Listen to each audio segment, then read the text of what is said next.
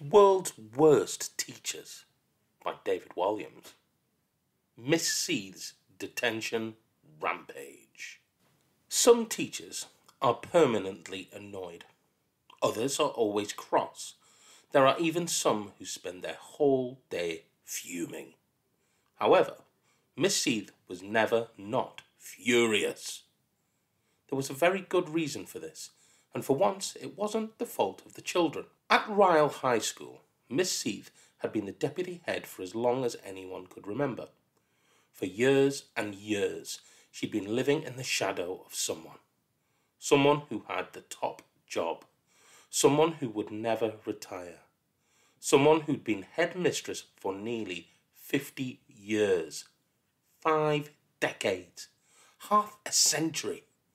It was unheard of to be in the job for so long. At some schools, a head teacher might only last 5 minutes. For example, Hell's Bells School for Horrible Boys. More of that infamous school later in the book. As our tale begins, the 99-year-old Miss Stint was just days away from celebrating her golden anniversary as headmistress of Ryle High.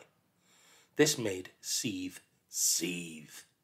As deputy head, she was just under Miss Stint. Any deputy head dreams of one day becoming the head teacher. Number 1, top dog, the big cheese, numero uno, our glorious leader. But not for nearly 50 years. That is how long Miss Seethe had been waiting to seize the crown. Waiting and waiting, then waiting some more. Every day she cursed the ground Miss Stint rolled on. One day, she would incant to herself as she looked around the school, one day this will be mine. Mine, mine, mine. The fury was written all over her face. Over time, her eyes had narrowed to become 2 inky black dots. Her mouth had curled into a permanent grimace. Her ears had begun to glow as red as the fires of hell. Her forehead had become as lined as an exercise book. And her nostrils had flared so much you could stuff a sausage roll up each one. Do not attempt this. It would only make Miss Seethe even more furious, and she is already really furious. Miss Seethe's face was permanently frozen in fury. She woke up in the morning like that, and she went to bed at night like that. Even when she was expecting something pleasurable, like sucking one of her favourite boiled sweets, humbugs of course, she looked as though she was sucking on a wasp. Miss Seethe had been waiting for so long that she had grown very old. Not as old as Miss Stint. No one was as old as Miss Stint. The deputy head was 88 and walked with a stick. The advantage of this was that it doubled up as a weapon. It was perfect for prodding and poking children. Prod. Ouch! Poke. Ah! Proke. Ugh! When she was particularly enraged, she would swing the stick over her head like a propeller. Most days, Miss Seethe stalked the corridors of Ryle High, looking for anyone on whom she could vent her fury. Her favourite thing in the world was to give out detentions. A detention is a punishment where you have to stay behind after school. It might be an hour, or 2 hours, or even more. I was so badly behaved as a child that I am still in detention, and I left school in 1989. Absolutely anything you did could get you into trouble with her. Miss Seethe was known to dish out detentions for the most spurious of reasons. Sneezing in class. Achoo! That sneeze was so loud it could have made me deaf, child. Detention! She would yell as she whacked her stick down on the cowering child's desk. Thwack! Having a spot on the end of your nose. That spot is an eyesore. You have ruined the appearance of the entire school. Detention! She'd spit, prodding the child's nose with her stick. Ouch! Humming while sitting on the toilet. Seethe would strike the cubicle door with her stick. Thwack! Before shouting, You shall poo in peace. Detention! Having your birthday on a school day. Happy birthday, child. Oh, thank you so much, Miss Seethe. Not at all, and I have a present for you. Oh, wow, thank you. My present for you is a detention. Oh, I should have known. Double detention. Wearing a squeaky trainer on sports day. Squeak, squeak, squeak. That one squeaky shoe is confiscated. But miss, then I'll have to run the race wearing only one shoe. Perfect. You can limp all the way to your detention. Having an egg sandwich in your lunchbox. You have stunk out the entire school, the entire town, the entire country, the entire continent, the entire planet, the entire solar system, the entire universe. I'm not sure they can smell my egg sandwich on Mars, miss. Detention! Walking too fast in the corridor. Slow down, you reckless blunderer, she would say as she blocked their path with her stick, slamming it down in front of them. Whoosh, thunk. But miss, please, I'm late for my exam. You will miss it, as you will be in detention. Walking too slowly on the corridor. Speed up, you slovenly clod, as she poked them in the back with her stick. Poke. Ow! But miss, I've broken my leg. A pathetic excuse. Detention. Carrying an offensive banana. That banana could easily have an eye out. Detention. Even having what Miss Seethe considered to be a stupid name. Yes, Mark does count as a stupid name. I have never heard of one stupider. But miss, I can't help it. That's the name my mum and dad gave me. Double detention. Miss, triple detention. I won't say another thing. Quadruple detention. That's not fair. Quintuple detention. I think it's quintuple, miss. Quintuple detention. And for correcting me, you now have sextuple detention. Offenders would all have to stay in school in Miss Seethe's classroom for an hour or 2 or 3, or sometimes even until dawn. It depended on whether you got her on a bad day or a very, very, very bad day. As a punishment, Seethe would set out lines which the wrongdoers would have to write out hundreds or thousands of times. I am sorry for blinking. It will never happen again. I must blow my nose more quietly in future. I am very sorry I have one ear slightly larger than the other. I deeply regret stinking of cheese and onion crisps. I will not drop a biscuit crumb on the dining hall floor ever again. I must not ever, ever, ever smile on school premises. I come to school to be miserable. I sincerely apologise for being ginger. I will not do it again. I am deeply ashamed I was 1 second late for school. I will never again sing the school hymn slightly out of tune. I promise to comb my hair in the opposite direction in future. However, on one particular afternoon, Miss Seethe was not able to give one measly detention. That is because a grand tea party was to be held in the school hall, and every single pupil was invited. All 1,000 of them. Of course, all the teachers, dinner ladies, and caretakers were there too. The party was in honour of Miss Stint and her 50 glorious years as headmistress of Ryle High. Unlike Miss Seethe, who was hated, Miss Stint was loved by everyone. She was like everybody's favourite grandmother, or great-grandmother, or great-great-grandmother. Miss Stint was a lovely old dear, and the whole school wanted the party to be really special. Everyone had brought in something. There were cakes and jellies and pies and sandwiches galore. As you might expect from a tea party, there were cups of tea galore too. The only problem was, there was no Miss Stint. The headmistress was late for her own party. Extremely late. Miss Stint had all the urgency of a tortoise. The 99-year-old was woken up in her office. She generally slept there most of the day. By her most trusted ally, the school secretary. Miss Epoch was a mere slip of a girl at just 98. The elderly secretary trundled her boss down the long corridors in her wheelchair, stopping off at the toilet 17 times on the way. When Miss Stint finally entered the hall, it was getting late, and the old dear had nodded off again.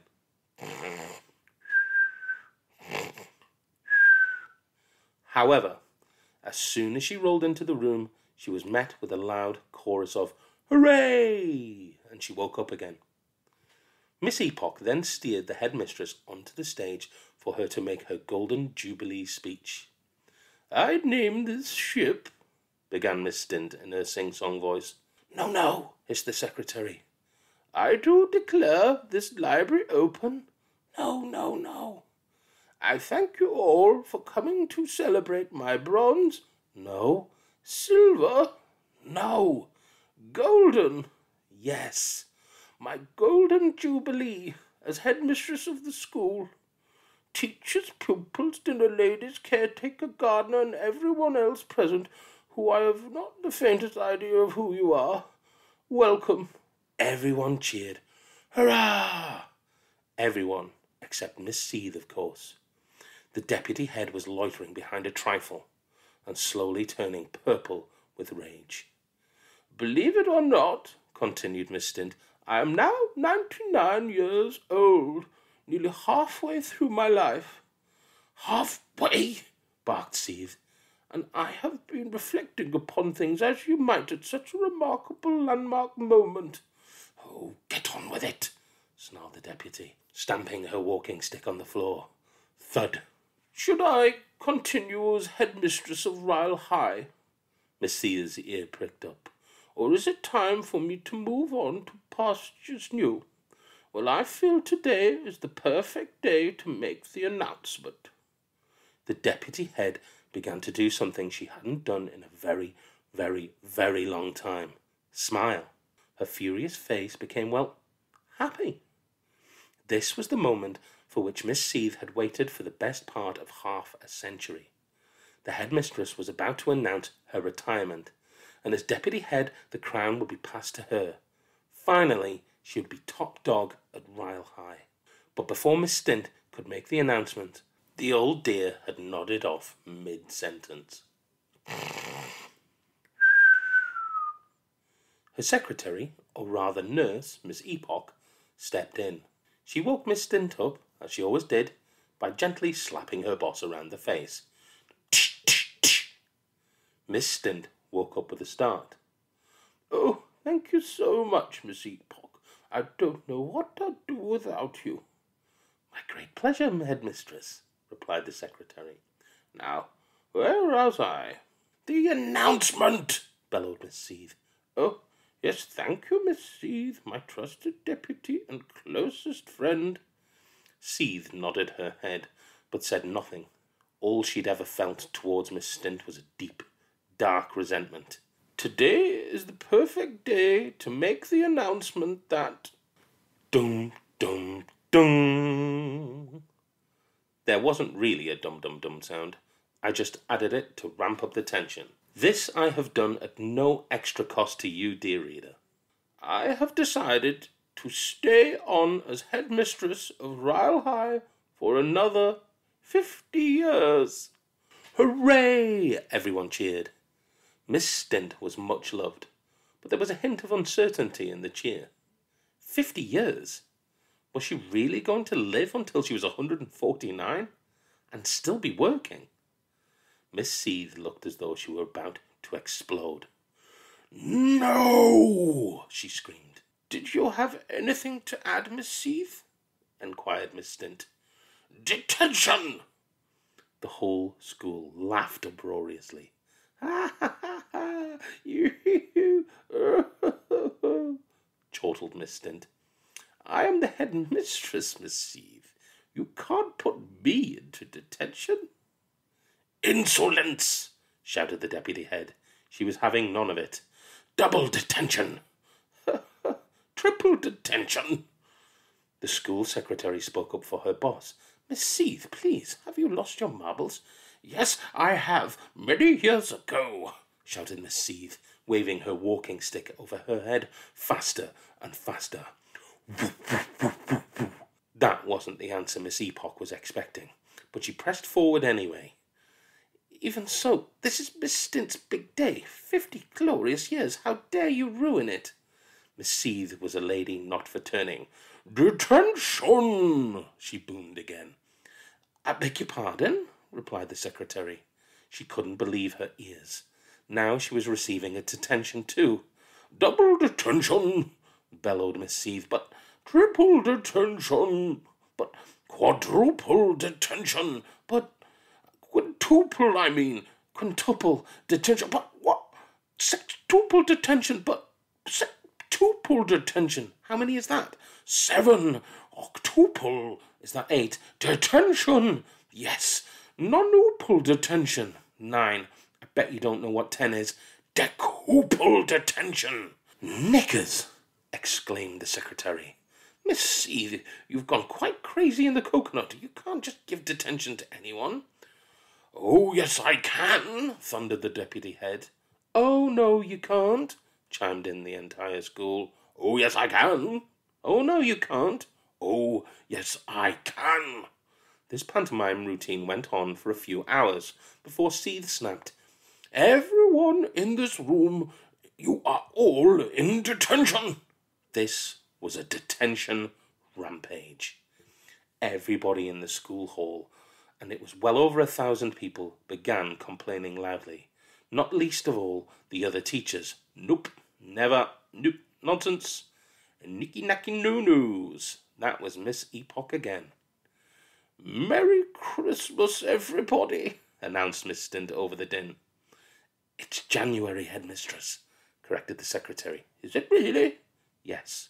Well, it's nice to get in early. Before anyone could utter another word, Miss Seethe shouted, Silence! Louder than any teacher had ever shouted silence before. The previous record for loudest shout of silence was held by a stocky geography teacher named Mr. Boom. He shouted so loudly that he made himself go permanently deaf. These days, because he can't hear a thing, he shouts even louder. Now, she had everyone's attention. Seethe started spinning her walking stick above her head faster and faster and faster, and shooing everyone out of the hall. Shoo! Shoo! Shoo! In no time, she had forced every single pupil and staff member down the corridor, up the stairs, and into her classroom at the top of the school building. The problem was the classroom was meant for 30, not 1,030. It was like standing in a packed train carriage at rush hour. Armpits were in faces, knees were knocking against each other, and toes were treading on toes. Oops! Ouch! Sorry! All the children found this to be most amusing. No one let go, or we are all doomed, shouted someone. Ha ha ha! You can all stay back until the end of time, shouted Seethe from the doorway. You sad little woman, mocked Miss Epoch, speaking up for the entire school. This is all just because you didn't get the top job. Boo-hoo-hoo. And now you will never be headmistress and never get your moment of glory. Yes, agreed everybody else. Miss Seethe's narrow eyes narrowed even further. Her nose wrinkled and her lips quivered. You are quite wrong, announced the deputy. This is my moment of glory, and for this is the day when I give the entire school a detention. Not the entire school, observed Miss Stint with a smile. What? I think you're forgetting someone. Who? Demanded Seethe. You! Silence descended over the overcrowded classroom. All eyes turned to the deputy head, who was standing at the door, wrestling with this thought. After a few moments, she spoke. Miss Seethe, announced Miss Seethe. Yes, Miss Seethe, replied Miss Seethe. I hereby give you a detention. Me? Yes, you. But I am the deputy head of a school. You can't give me a detention. Oh, yes, I can, for I am the deputy head of the school. Now get in there. Shoo, shoo, shoo. And with that, Miss Seethe held up her stick and prodded and poked herself into the classroom. Now there was even less room in there than before, and people started to grumble. Can't you wait until the next train? Stop picking my nose. I'm terribly sorry. I thought it was mine. Miss Seethe closed the classroom door behind her. Shtum! Right. Now everyone settle down, she called out. You try and settle down in here, called back Miss Stint. There are 30 bottoms for every chair. Ha ha ha! Some of those bottoms are too large for just one. Ha ha ha ha! Right, announced Seethe, determined to gain control of the classroom. She clambered up Miss Stint as if the elderly headmistress were a ladder. Would you mind awfully removing your foot from my head? Asked the headmistress. Holding on to her stick tightly, Miss Seethe then crowd-surfed her way over the top of everyone's head. "I am setting us all lines," she announced as the wave of hands passed her round the room like a beach ball. "I must not complain about being given a detention, or I will be given another detention." No one could write a thing. There wasn't room to move your elbow. "We can't. It's impossible. Are you bananas?" Ha ha ha ha. Undeterred, Miss Seethe crowd-surfed her way over to the cabinet in the corner to fetch some paper. She stood on top of it and addressed the entire school. "I want you all, us all, to write it out 1,000,000 times, she barked. "I'm not doing it," Seethe replied to herself. "1,000,000,000 then," she snapped back, rotating her walking stick over her head. "I said no, 1,000,000,000," woof. "No, 1,000,000,000,000, woof. Never, 1,000,000,000,000, woof. No, no, no." As she argued with herself, her walking stick revolved faster and faster and faster and faster still. Seethe was now spinning her stick above her head with such speed that she actually took off like a helicopter. Her feet left the cabinet, and she sent herself crashing through the roof of her classroom. Smash! The teacher hurtled through the sky. Everyone looked up through the Seethe-sized hole in the ceiling to see her whizzing through the clouds, still rotating her stick above her head. "Detention!" bellowed Miss Seethe at a pigeon that flew past her. "Rah!" Her voice echoed across the sky until it was heard no more. "Well, that feels better," sighed Miss Epoch. "Oh, yes," murmured everyone else in agreement. "Now let's party," announced Miss Stint. "Yes!" cried the entire school. They all tumbled out of the classroom and followed the headmistress down the corridor, back into the hall where all the yummy cakes and jellies and pies were still waiting for them. Hooray! Miss Stint was the last to leave the party, way past midnight. The events of the day had perked her up no end. There was karaoke, and she treated the school to a performance of her favourite hip-hop tracks. "MC Stint on the mic, rile high. Let me hear you say where, yo." As for Miss Seethe, no one knew where she landed, if indeed she ever did. So if you find an angry old lady lying in a ditch, waggling a walking stick above her head and barking, "Detention!" at you, approach with extreme caution. Whatever you do, don't stick a stamp on Miss Seethe's forehead and post her to Rile High. They do not want their deputy head back, ever.